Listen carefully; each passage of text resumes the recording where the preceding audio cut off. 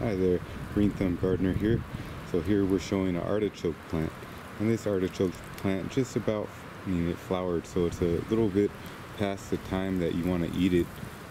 If you look in the center here, you could see where the center hasn't really opened up yet.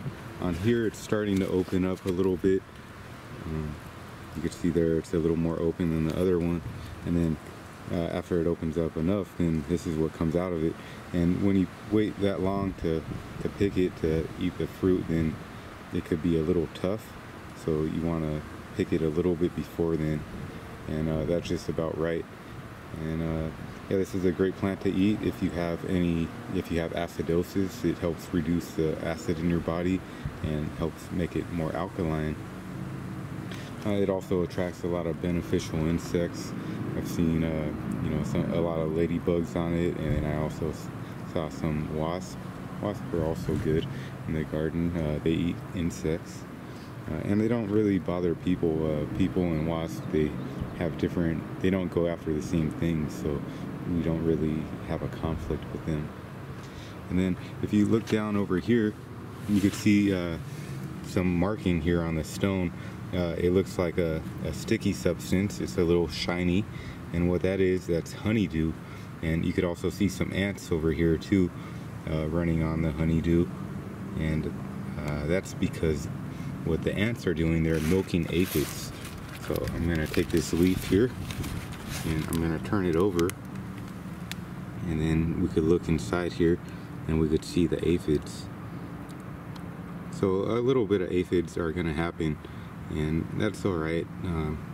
There's a few things that you could do about it. If you are concerned about the amount of aphids, you might have a heavy infestation. And then over here,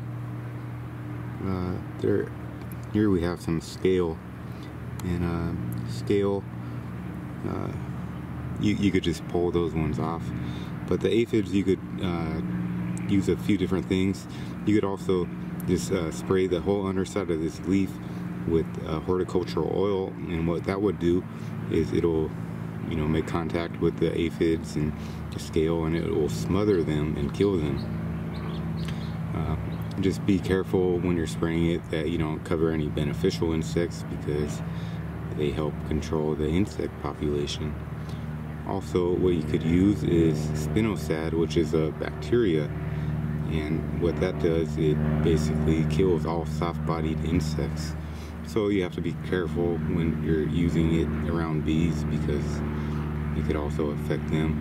I use it when I spray apples for apple colleen moth, and the apple colleen moth,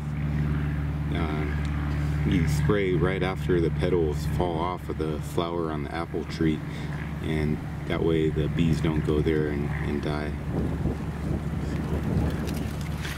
So yep, here we have it, some artichokes there. Nice ornamental. It just came out. It just started flowering on the 4th of July. So we're just in time for the holiday here. Here we have a nice bee right here. He's sucking up all the pollen there, gathering it. So yeah, we give a lot of plants here that help attract the beneficial insects.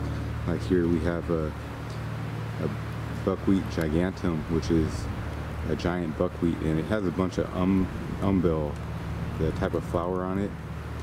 It comes up, and then it has like a whole bunch of other flowers on it, and that's called an umbel, and they're all true flowers. So, all right, happy gardening.